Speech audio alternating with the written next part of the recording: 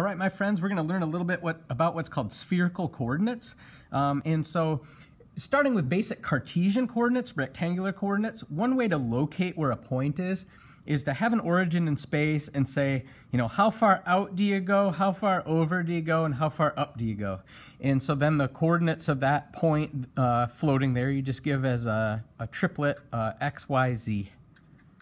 So how far out, how far over, how far up. Another way to specify where this thing is to give a distance from the center and two angles.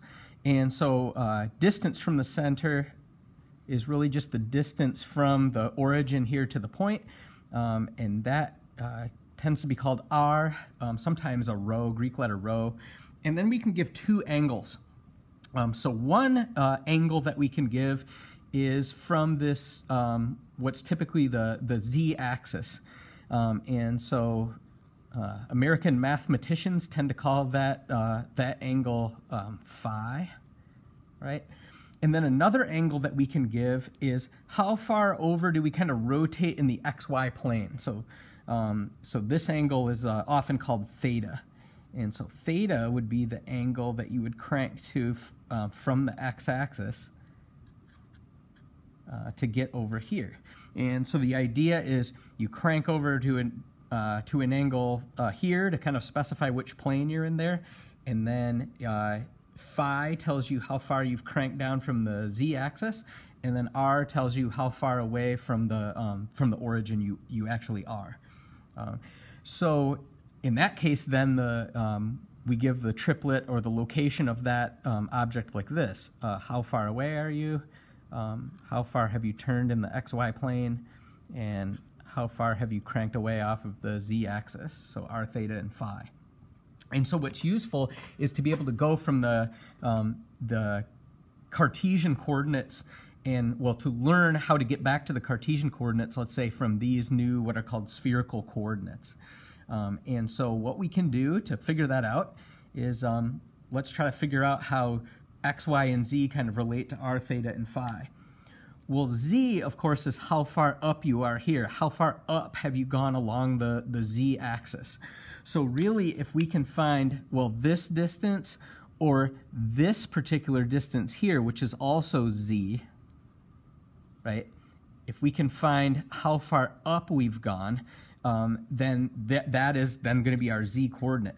Well, what you can see is if this is your hypotenuse of a right triangle, and what you're trying to do then is project that down onto the adjacent side of this known angle, then what you can see is that z would be r times the cosine of phi to project it down onto that axis.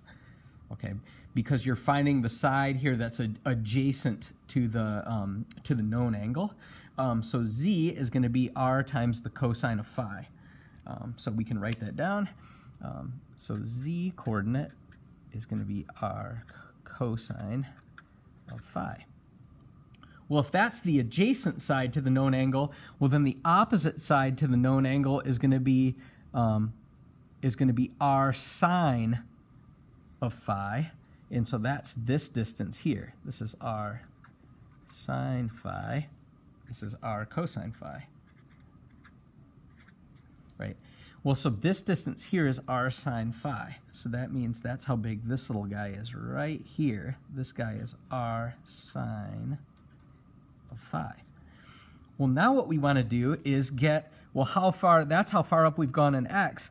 How far over have we gone in y? Well, if we know this hypotenuse and we're looking for the opposite side, the thing that projects on the opposite side is the sine function, or sine of theta.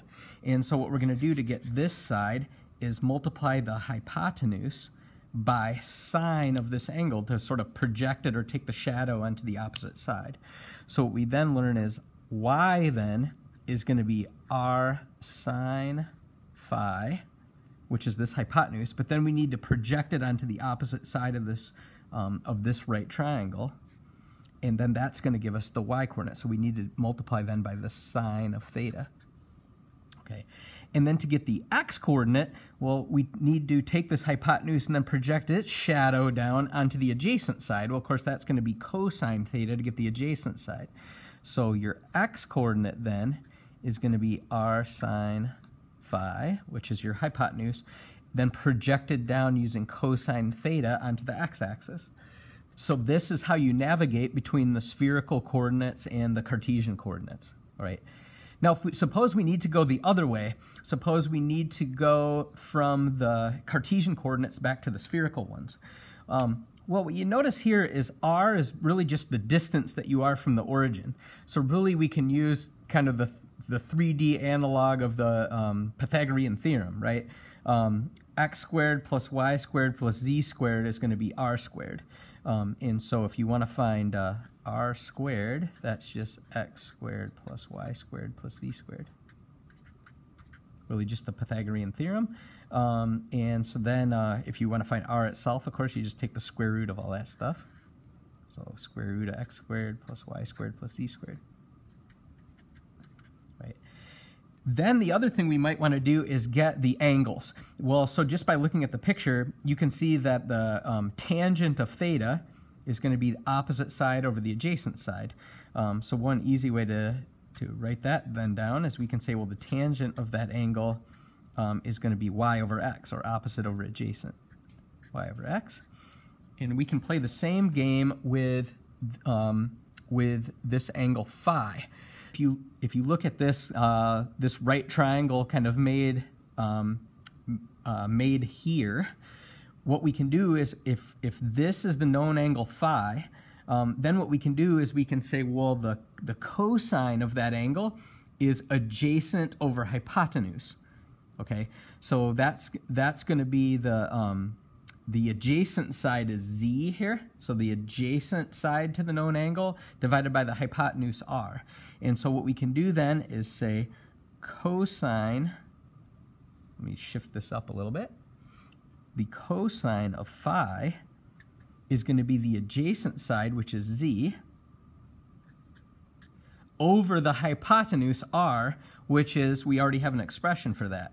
So that's going to be square root of x squared plus y squared plus z squared. Right. So these three relationships help us navigate between, get from the Cartesian coordinates to the spherical coordinates. So that's how you go back and forth. So again, in summary, Cartesian coordinates, you're basically saying how far out, how far over, how far up. And with spherical coordinates, you're saying, okay, how far away from an origin are you?